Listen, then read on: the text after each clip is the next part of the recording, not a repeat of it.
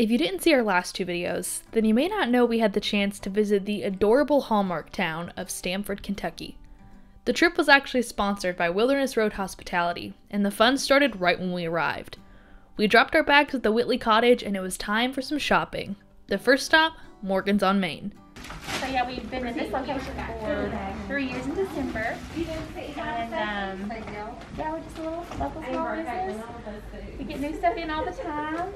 Morgan's has some adorable boutique-style clothes in a wide range of styles and sizes. We appreciated that there were options for us curvier gals, because in smaller boutiques, that seems to be rare. We bought some cute sweaters and a whole lot of earrings. Probably 50% of my earring collection now is probably from Morgan's on Main. As we were walking to our next stop, 4 Generations, we were stopped by a sweet man on the street. The cameras must have been a dead giveaway that we were out-of-towners. Joanie B then spent the next 5 minutes talking to a local Stanford man from across the street. It really set the tone for the kind of town Stanford was going to be. Hello everybody, we are in Stanford, Kentucky. We just talked to a man across the street, like literally across the street for like 5 minutes. So we are definitely in small town USA, and this is a very cute little Hallmark town for sure. It is. Okay, so on this trip we've had 2 now. So you people who are looking for Hallmark towns, we got you. Illinois, and Stanford, Kentucky, y'all. Kentucky. So we got you. We got you. We got you covered. Now we're gonna go shop some more. Bye. The next stop was 4 Generations, and they had a little bit of everything. Notebooks, masks, scrunchies, and homemade ice cream. Can't beat that, can you?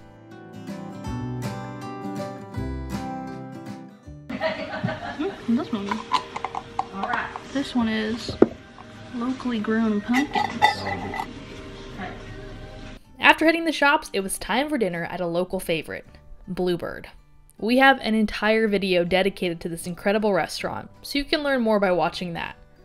Before our meal, we sat down with Executive Chef William Hawkins, aka Chef Bill, and had an incredible interview. It really gave us an inside look into the kind of town Stanford is and the kind of people that live in it.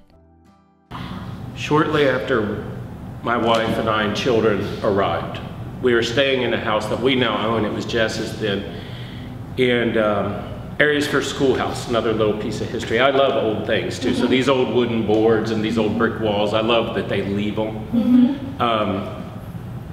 This would give you an idea of the town. So my wife was up there on the hill. It's right behind the soap store on top of the hill. And I was down here, and she called me and she's in a panic. And she says, I can't find Josh. Josh was our baby at the time. Gosh, he was probably 3. Still in diapers, boy, you know, they're a little late sometimes. But he was missing. She had just been doing some yard work. He was putzing around the yard. Well, most of my backyard over there is a vertical woods. So she's scared. And probably mostly because not that drop, but where's my kid? Right. So she calls me, and I pick up the phone and I call Jess's assistant, whose name was Brock then. And I said, hey, I have got to go home. I just wanted you to know Josh is missing. I got to get up there and try to find him. And I didn't know it, but he had hung up the phone and he had contacted everybody in the bank, called the people in the soap store. They had called people over there, and these people just came out and started scouring the hills. And there's a couple businesses out there, and one called Tillett's, and then another one that sews. And one of the women had looked in the back seat of the car, and Josh had got down behind the seat and pulled a blanket over and was hiding from his mother. Oh no. And, but, you know, after it was all over, now think back, I'm Cincinnati, I'm Memphis, I'm Orlando, back to Cincinnati to, you know, Indiana area to here. And I told my wife, I said, what would we have done if somebody came running into Elvis's nightclub and said, I can't find my kid? We'd have been like, do you need a phone? What do you need? And then when they went away, we'd have probably been like, oh geez, lady lost her kid. But that's not what they did here. Right in the middle of the day, businesses just shut down, went and found the kid. I was amazed. I was like, that story warmed our hearts. The fact that people would drop everything to help someone they barely knew, that truly is the heart of Stanford. Everybody always speaks to everybody. Everybody always shakes everybody's hand. Now when I first got here, being like Cincinnati, and I'm like, I know they just saw each other 2 hours ago. Why are they so thrilled to see each other again and shaking hands, you know? But now I'm the same way. You go to, it's just part of the culture. You pull up to somebody and you're like, hey, Joanie, hey, Jenni.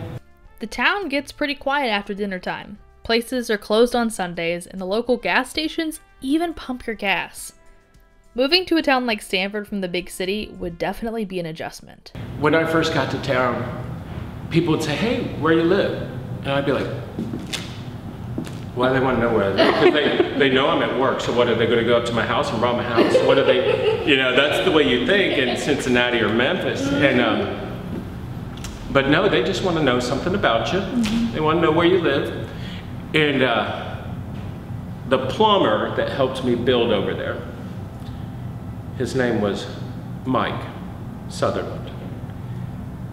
And he called me one Sunday afternoon. He had my number because we had been doing this build together, and he was handling some of the plumbing, not all of it. And he says, hey, Bill, you guys lived in Memphis, right? And I said, yeah, we lived in Memphis. That's where my wife's from. He said, oh, does she like barbecue? And I said, yeah, she loves it. He goes, good, I'll put some in your fridge. And Jess let himself in one day and then called me afterwards, and he had put some eggs in there for me. And I said, you know, heck, we don't even lock the door. Nobody's taking anything. They're bringing us stuff. Days 2 and 3 were jam-packed with historical sites, spa treatments, and some more shopping. But you'll have to wait until Friday to see all that. Here's a teeny-weeny sneak peek. So we don't buy this and put a label on it. We melt it, we pour it into the molds. This is probably our most labor-intensive product because you've got to pour it, scrape, take it out, put the lid on, put the label on, put the stretch film on, then, you know. I call myself a little bit of a country architect. So,